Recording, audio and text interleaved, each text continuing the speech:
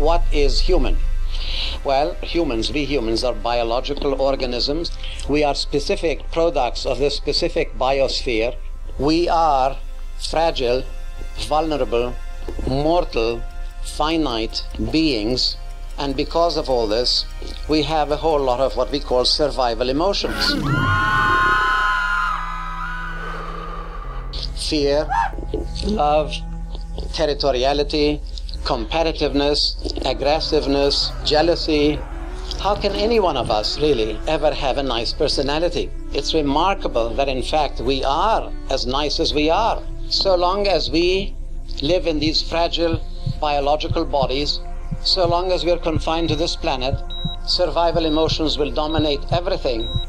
But you know, something startlingly new, potentially full of hope, is unfolding here in the second half of the 20th century.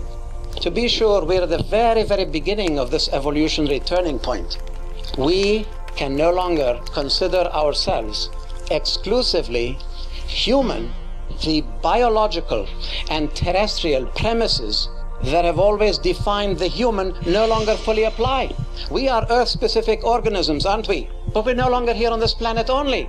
No biological fundamentalism, no coalition of anti-future filibuster can any longer sabotage this evolutionary stampede.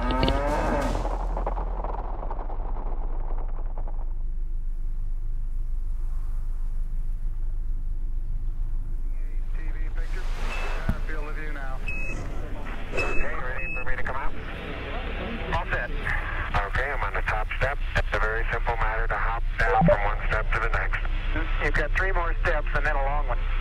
Okay, I'm going to leave that 1 foot up there and view. Is that something? Hey, give us some sight out here. The shift from animal-human to post-human is accelerating faster and faster and faster. The point is that we are learning to replace organic parts. We may have attempted this 50 years ago or 100 years ago, but never, never as determinedly as we are doing today, where you have millions and millions of people walking with parts other than their original. Why not take this a step farther? Why not begin thinking of creating new bodies, backup bodies?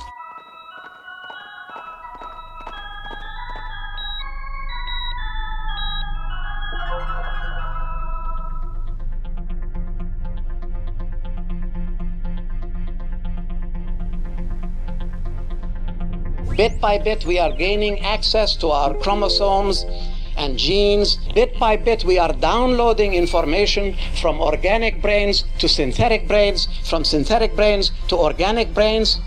Bit by bit, we are de-animalizing our bodies. We who have the genius and the daring to do all this can surely now mobilize to do very nearly anything. We ought to want to stop being shoved around by the forces of nature. I have no free will. I'm at the mercy of hormones and my genes and biochemistry of my brain and a whole lot of our influences over which I have nothing to say. We can never again be content with human rights, with political equality. We want a hands-on involvement in choreographing our genetic makeup.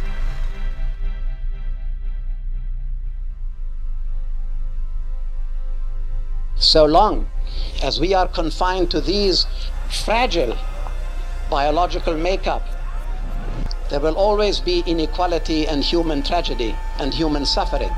We want the right and the freedom to be around 100 years from now, 1,000 years, 1,000,000 years, the most dramatic and the most urgent and the most universal need of all. So long as there is death, no one is free.